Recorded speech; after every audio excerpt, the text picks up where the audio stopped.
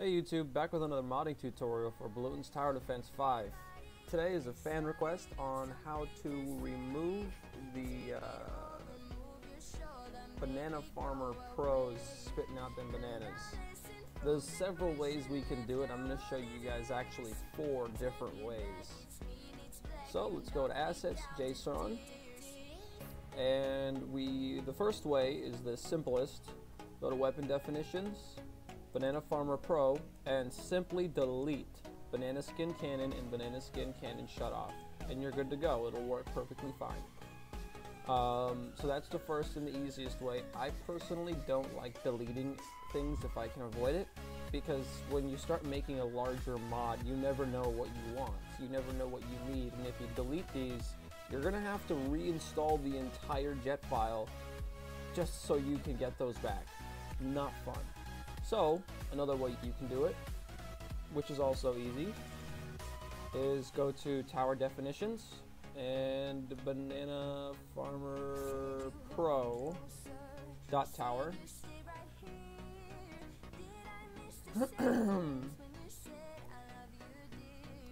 Cool stuff. So now if you see where it says default weapons, it has banana skin cannon.weapon and banana cannon shut off.weapon. You could simply, as another way, just delete those, and now it won't ever use those weapons because it's not considered part of its default weapons. But oops, I am going to keep this in there. Now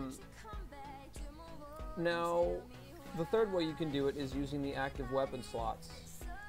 Active weapon slots is essentially assigning a space in the tower for weapons to go. You could just flat out, well, no, that's something else.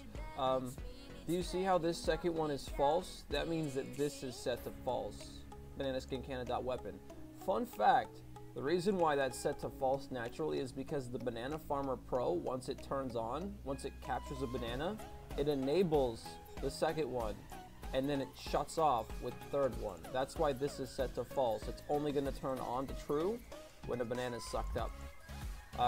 But what's cool is we could just simply set the second one to false. That's usually the way I like to do it, because that way there's as little editing as possible. So we're going to go ahead and, well, that's one way. Actually, one thing I want to point out, if you do this method, go back to your JSON folder, go to Weapon Definitions, BananaFarmerPro, and BananaFarmerPro.weapon, if I'm not mistaken. Yes, so in the BananaFarmerPro.weapon, if you use this method where you set this slot to false, you're going to have to delete enable slots 1. So when you delete that, it's not going to reactivate active weapon slot 1. One thing you might be wondering, why is the second one weapon slot 1? The reason why is the way it works in the code. The first slot is considered 0, the second slot is considered 1, and the third slot is considered 2, and so on and so forth. I think that's just how they do it with arrays. So let's go ahead and save that for the Banana Farmer weapon. Now the fourth method I want to show you guys, which I think is cool and unique, it gives you the ability to choose if you want this. What I'm going to do is I'm going to... How the heck would this be done?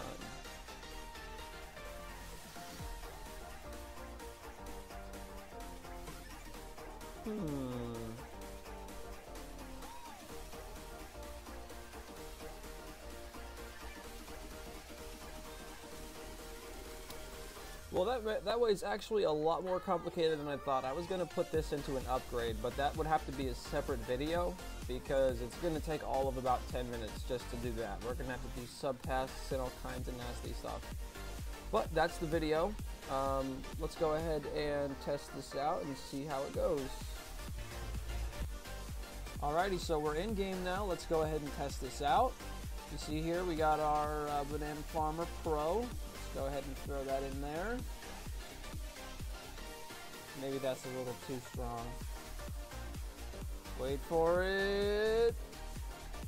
Notice how he's not shooting the balloons, he's not aiming at them, but he is collecting them. Now the reason why he's not shooting at them again is not only did we disable the weapons, but we disabled his targeting mode. So he's just going to stand there and look cool. So that's the video, guys. Thanks for watching. Don't forget to like and subscribe. Put any comments you have in the comment section below on how to do it. If you want me to make a video on how to make the spit out the banana peels, if you want me to make a video on that as an upgrade, you know, let me know. Put that in the comments. If like 10 people want it, I'll go ahead and do it. Also, the Discord chat is linked in the description below, as well as all the passwords for the zip files.